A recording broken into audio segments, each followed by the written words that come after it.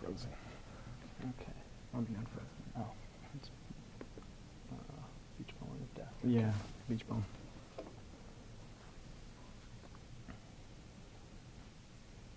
Oh no. That's okay. So, can you open it back? I got it.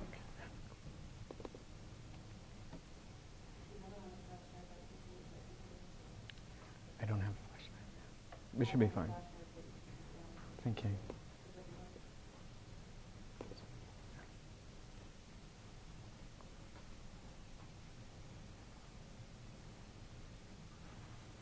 Sorry, guys.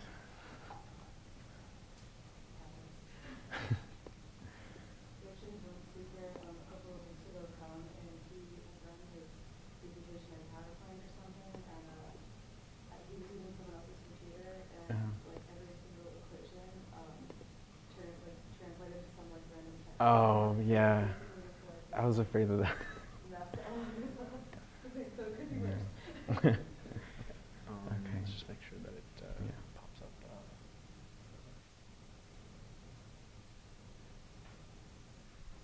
Okay.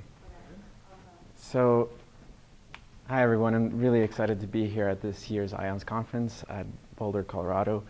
My name is Heriberto Carrasco, and I am a graduate researcher at Professor Wong's lab at the City University of New York at Queens College.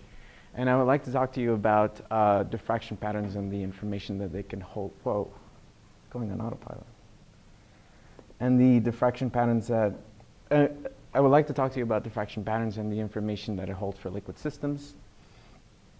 But before that, let's go through an outline of this talk. So I would like to go through an overview of the information from diffraction patterns that we can get, like even slit or scattering diffraction patterns. And then I would like to switch on to self-diffraction that we see in these liquid systems due to non-local thermal effects. Thirdly, I would like to give you some experimental trends from these nanofluids and conclude with some applications.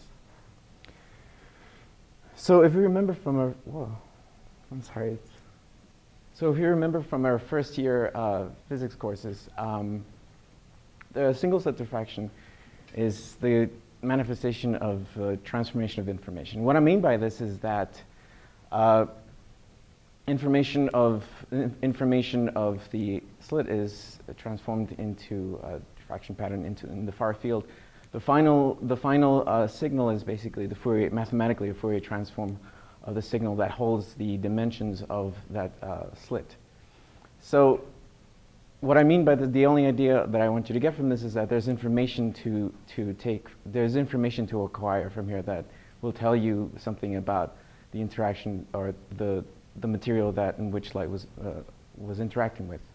And this idea is exploited by laser diffraction particle analyzers in scattering diffraction to actually get you the size of microscopic particles. Not only that, but they also give you the beautiful lunar corona effect.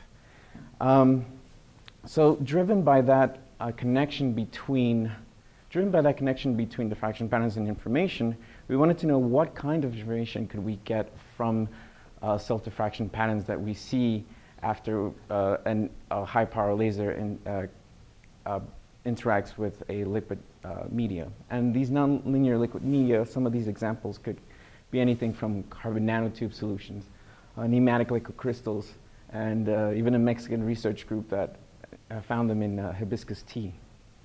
But what they all have in common essentially is that the fringe to fringe, the neighboring fringes, all of them have a phase difference of 2 pi. And that implies that if you want a higher number of order of fringes, you need a phase difference between the Huygens wavelet sources to be greater than 2 pi. So I don't know why that happened. Yeah.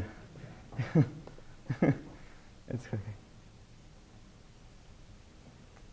So that's what they have in common, and we wanted to know. So the thing to then ask is what are causing these phase differences inside the what are causing these phase differences? And so we need to know what the dynamics are involved inside these liquid systems, and there are a lot of dynamics that will give you these phase differences. You have self-focusing, radiation pressure, optical trapping, non-local thermal effects, which is what talk is essentially about. And we know from our peak power invariant data that we can cancel the terms that essentially depend on peak power variations. And so what is left are basically thermal effects that dominate. We're not saying that they're absent, these effects are absent, but we're saying that they're negligible, especially for our liquid system, which is a gold nanospheres suspended in water ethanol solutions. So since it's a thermal effect, we can start to think about the index of refraction. We can start to ask, what are the effects of the index of refraction? What are the effects of thermal effect? What are the thermal effects on the index of refraction? And well, we can we think about a mirage that we see on a hot day, where the asphalt, or the hot asphalt, essentially changes the index of refraction right above the surface of the air, and thereby bending the light that comes from the sky, because optical light has a tendency, well, light in general has a tendency of bending towards a higher index of refraction.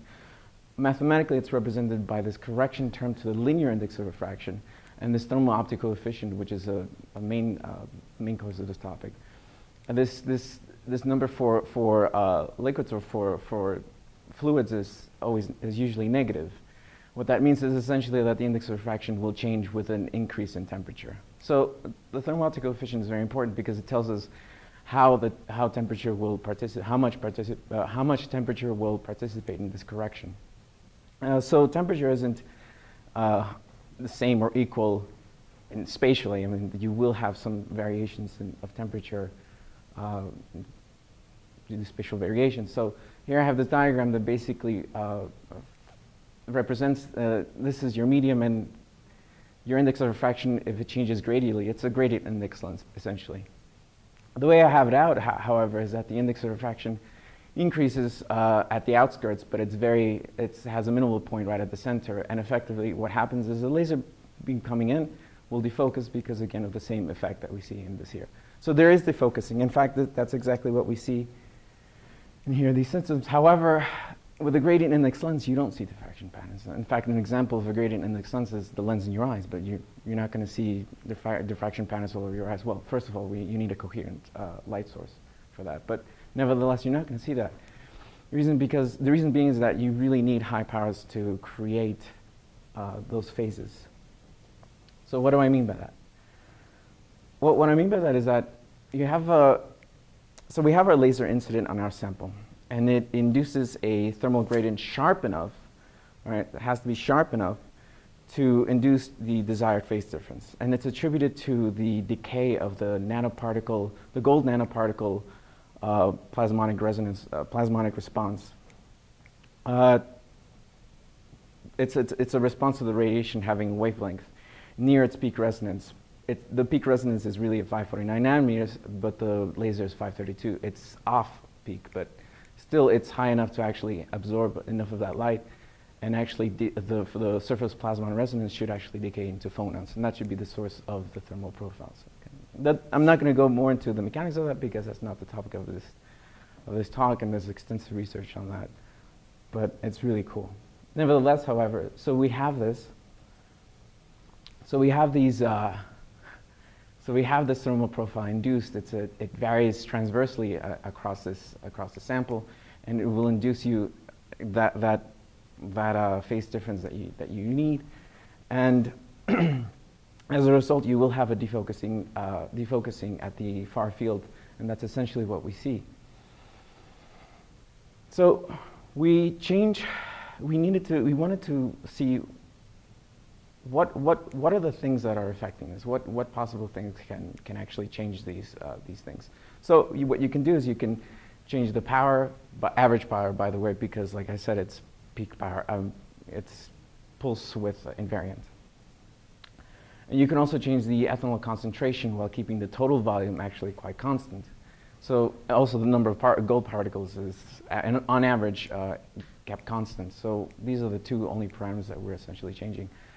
And we really, if you notice, there's also like a top anisotropy, and this is due to the anisotropy of gravity. There's also some particle settling. there's a difference in density across this fluid, and that can give you that anisotropic result. So in order to avoid that, we only looked at the horizontal symmetrical widths, and we quantified that to the defocusing angle to represent the increase of those widths. So what we have here is essentially a graph of just every single line being one concentration that differs in ethanol, and so it's increasing in this direction. What we varied is just the average power, and we found the surprising result that it's actually very similar. It's quite linear. It's not exactly linear because there are other nonlinear effects occurring in these. There's so much going on. It's actually a very complex system. But because thermal effects are dominating, it's very much linear. And so what that basically means is that we can actually characterize the concentration of ethanol with just these slopes. And that's actually, that was the motivation of this whole thing. We just wanted to play around. We didn't take any of this seriously.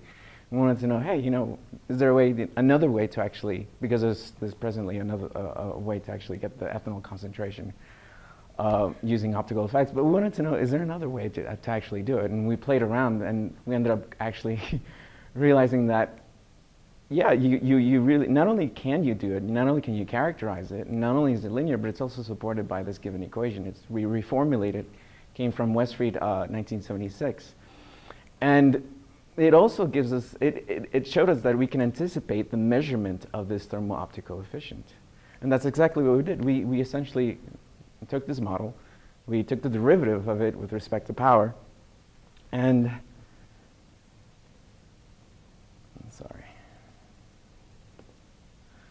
and so we have ourselves, essentially, and we multiplied it with these coefficients. Nothing complicated. We didn't do any Fourier transform analysis of the images, as some procedures actually do. Very simple.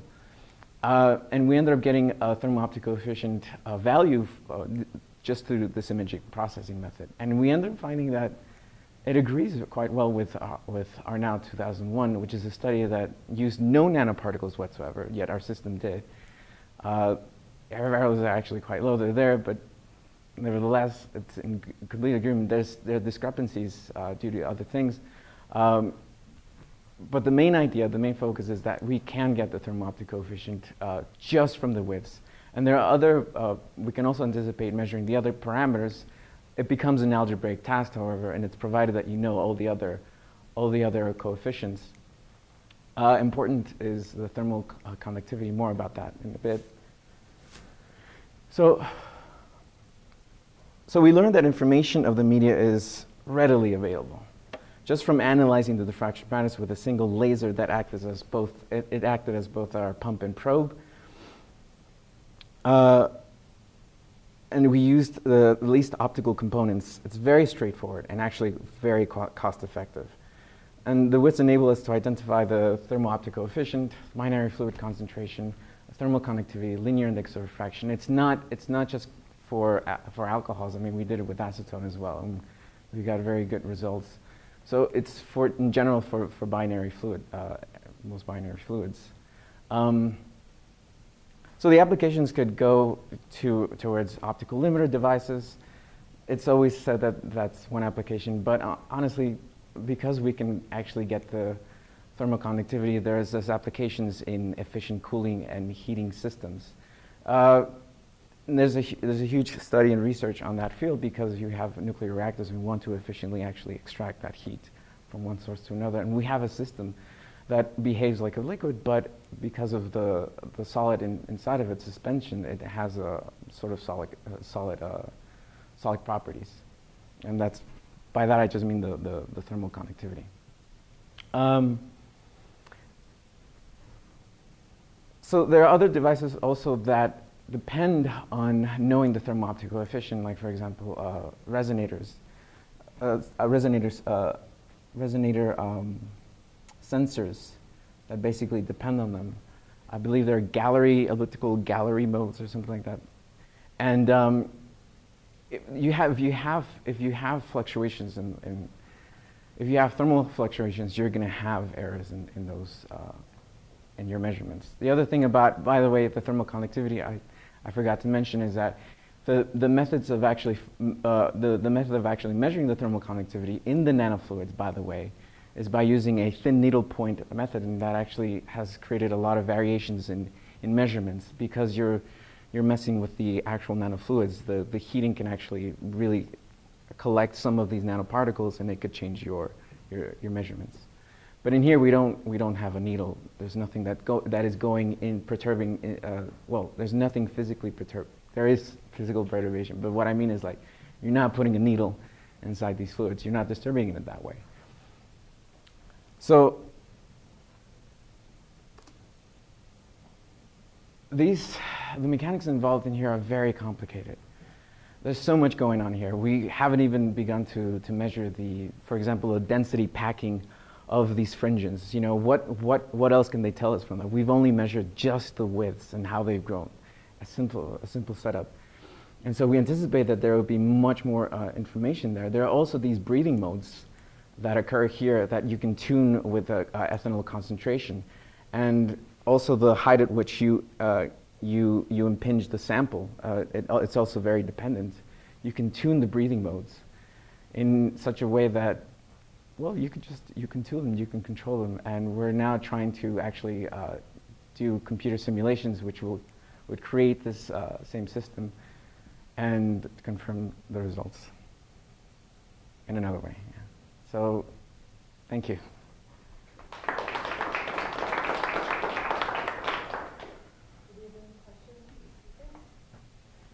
Yeah. The laser is pulsed. Like I said, we did 500 femtoseconds. About 500 femtoseconds. I'm sorry? At 532 nanometers. So we did the experiments. We did two versions of it. We did it with variation in peak peak widths, peak pulses, and then one where we kept the peak pulse constant. So we used a half wave plate and a linear polarizer we kept that pulse the same, and we just used that to basically change the power, the average power incident on it, and we found the same results to be. So we treated our laser like a CW laser, but it really isn't a CW laser. We were pretty surprised by that. I actually had it. I completely forgot. I'm sorry. Yeah. What's the rep rate? Rep rate is. Come on, I knew this. The rep rate is 1 megahertz. 1 megahertz. Yeah. Have you tried with continuum wave? With what? Continuum wave? Not in this one, but there are other studies that most of the studies use CW lasers, continuous wave. I haven't seen a paper that actually uses pulse. Quick question. Sure. Do you have any ideas how you might uniquely identify a material? So in your experiments, you sort of already knew what materials you're working with. Yeah. Do you have any, I guess I'm not really sure how the patterns in the far field change with materials, but do you have any ideas of how you might do that in the future? No, actually, we don't believe that this is a method for finding what the chemical composite, what the chemicals that you should, the idea is that you have an idea that it's a binary solution of one or the other, but we can measure the concentration of one versus the other, but you should know that ahead of time. And I mean, it's better than titration, I guess. Yeah. Anything else?